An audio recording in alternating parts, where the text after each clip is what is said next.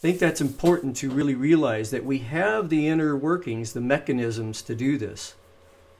You know, I'm just trying to remember where I read this, but it was very interesting theory, how language affects DNA. Right. Yeah. And Yeah. where did I read this? Yeah. And so that when you articulate an idea, and particularly if you put some spiritual force into whatever you're saying is, that this is one of the epigenetic I think it could have been Bruce Lipton in the active. biology of belief. Perhaps it was that, but this was some research.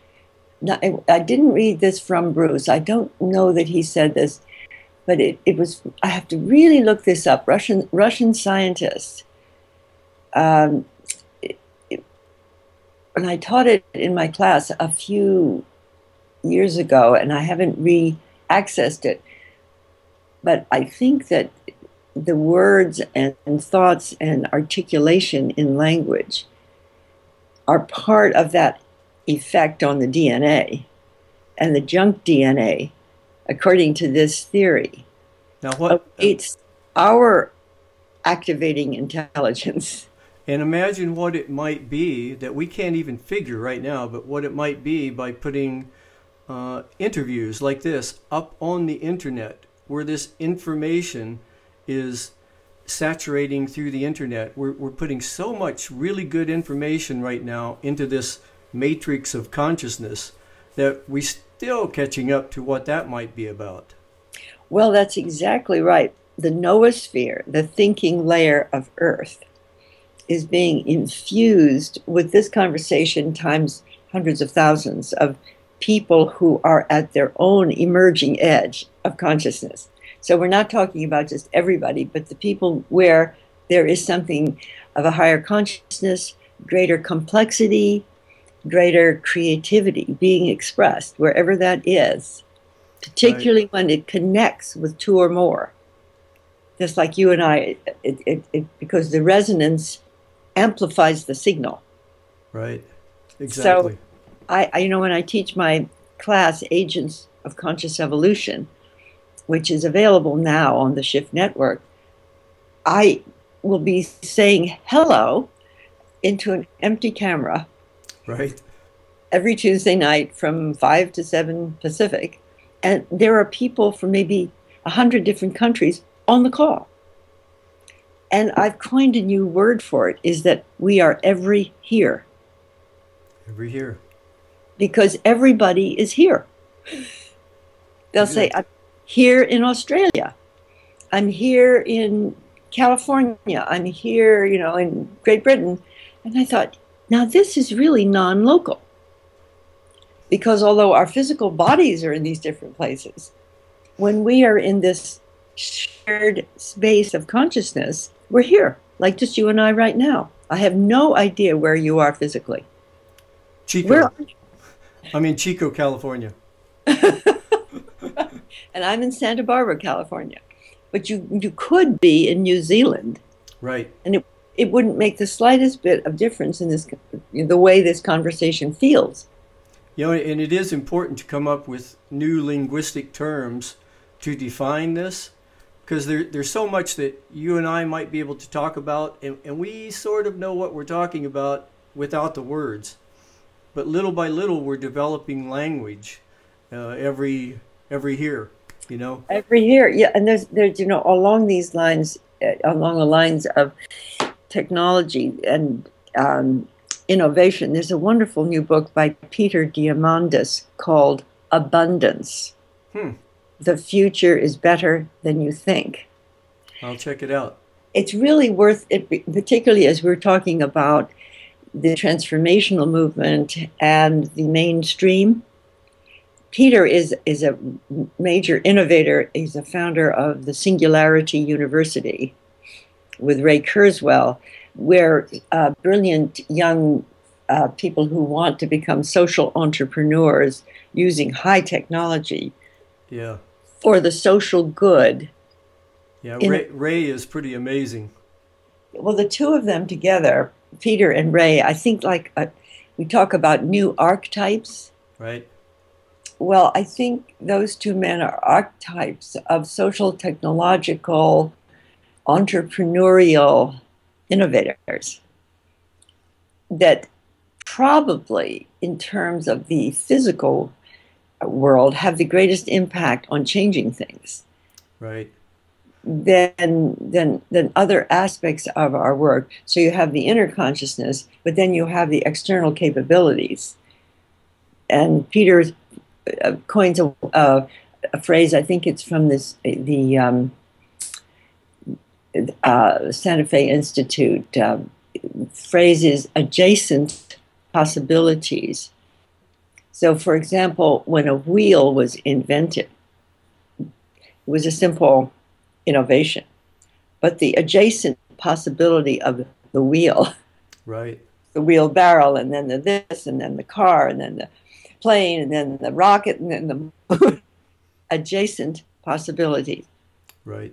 So I have been considering the adjacent possibilities of the innovations in every sector of human endeavor. I see it as a wheel, like health, education, economics, science, and technology. You put that together, and you look at the adjacent possibilities of our collective innovative capabilities, and you really see restoring the earth, freeing the people, exploring the universe.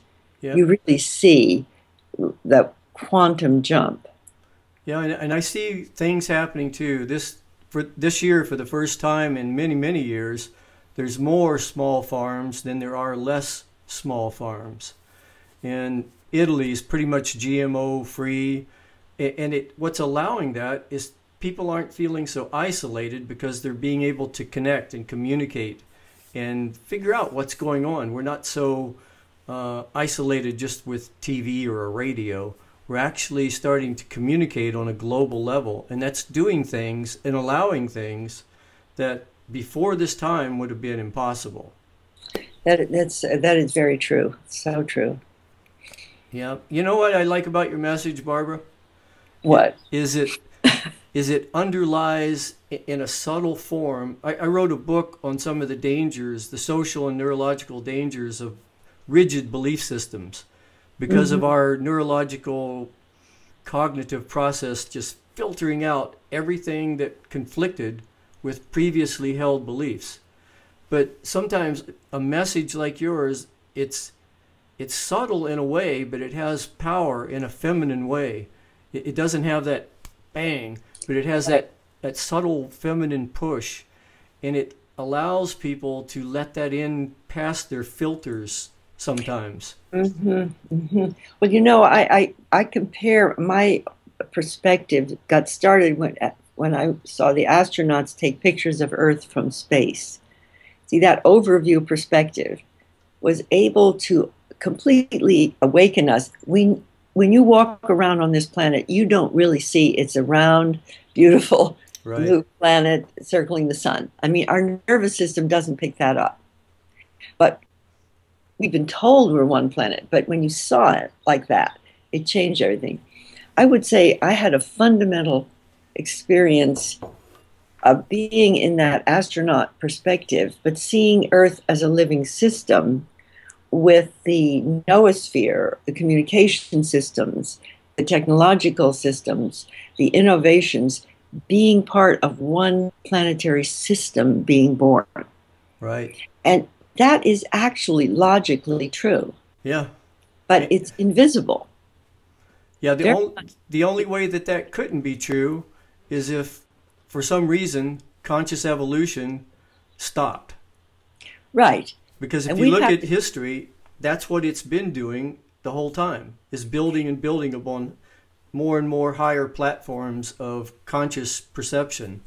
You're so right. And when you mentioned earlier that evolution has been going on for billions of years, but the species involved in it were not conscious of evolution, certainly not a conscious when things were going to cause their own extinction.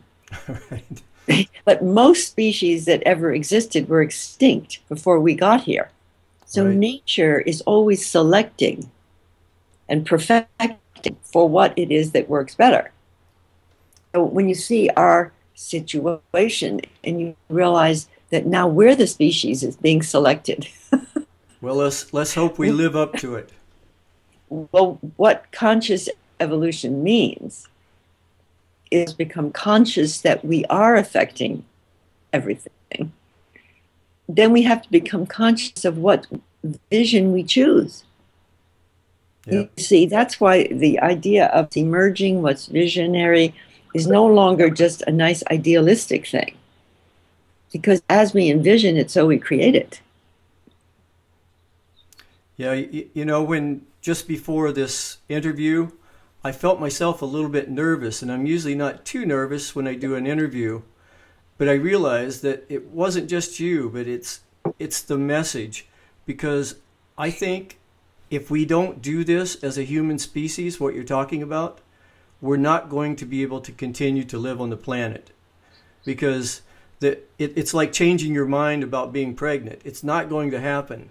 You're not going to go back to the old system, even though they have the military, the media, they're taking control. They're trying desperately to, like in the chaos theory, where you have these two systems.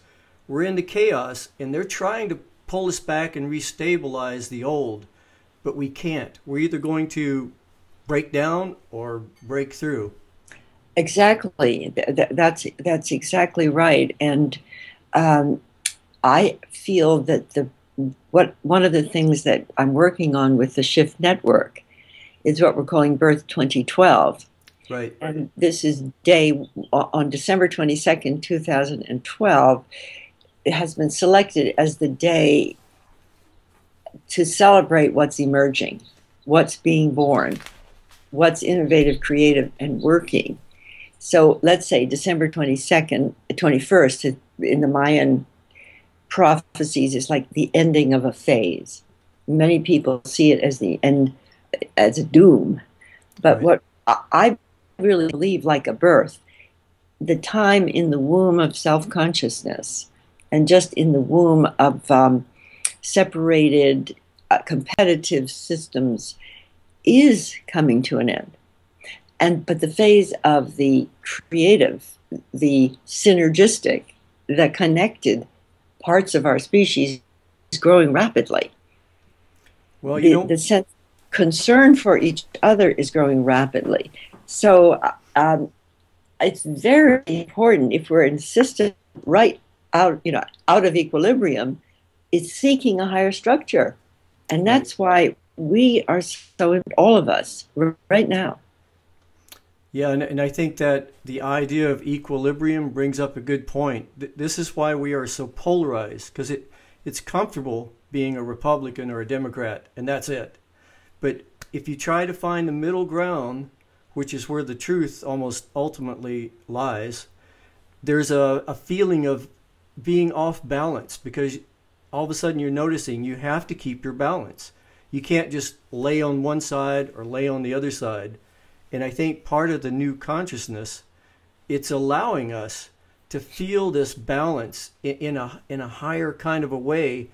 And I remember when I was riding a bike, I tried so hard to ride this bike, and my left brain was just going to the left, to the right, and I was falling. But something magical happened. There was a transition of consciousness to my right brain, left brain, coherence, body, mind, and all of a sudden I wasn't trying not to fall. I was just riding, and it was like this amazing feeling of balance. And all of a sudden I realized that what was very difficult to keep doing before had now almost become difficult to fall. And I was riding along, and I couldn't fall. And I thought that was so amazing. That is interesting. Yes, yes.